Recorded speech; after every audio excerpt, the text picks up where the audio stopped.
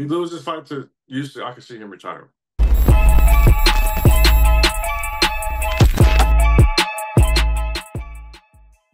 This is Jonathan Aguilar, fifth Pro Boxing Fans, joined by Chris Lovejoy here over Zoom. I haven't spoken to you since Usyk became undisputed champion against Fury. What went wrong for Fury, do you think, and what's he got to change for the rematch? Um, well, first of all, shout out Usyk. I picked Usyk to win that fight. Fury gotta get a little meaner, man. He gotta get a little meaner. He gotta get a little. He has to use his height. He's too close to Usyk. Usyk is little middleweight. It's a little middleweight. That's what he calls him. But Fury needs to come in shape. He needs to use his jab, firm jab, be behind his jab, and have confidence in his jab. You know what I mean? He's too big of a guy, too long of a guy to be letting that little middleweight even get that close to him. He got to get back doing some drills and blocking all that stuff. How he dances around, how he was against Klitschko, and all that stuff he was doing.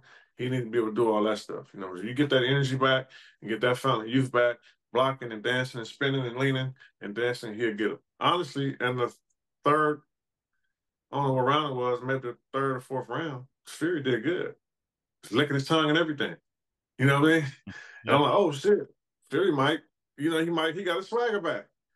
But he slowed down a little bit, and Usyk just kept coming.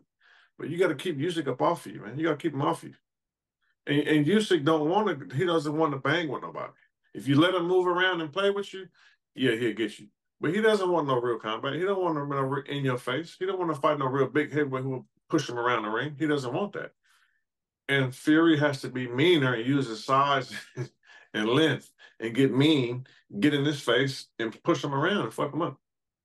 Some people said, afterwards that there was too many people in Fury's corner with his dad, Sugar Hill, and Andy Lee. Do you feel like that was a factor or not really? Do you think that's over? It could have been a factor if he's trying to listen to more than one person. Usually in boxing, you tune all that stuff out and remember what you can remember and kind of listen to whatever you can. But I don't know.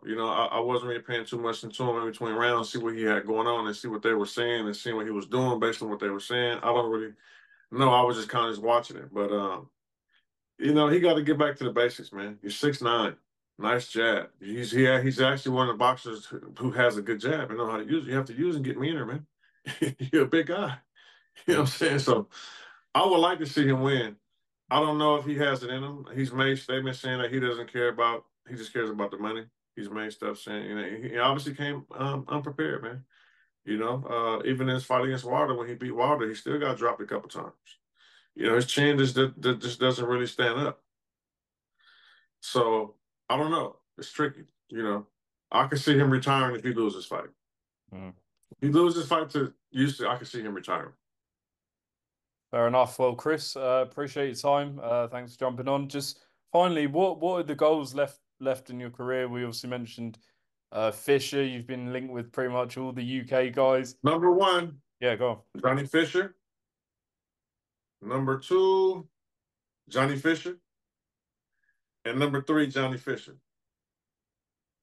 I'm on his heels, and I'm going to get him sooner or later.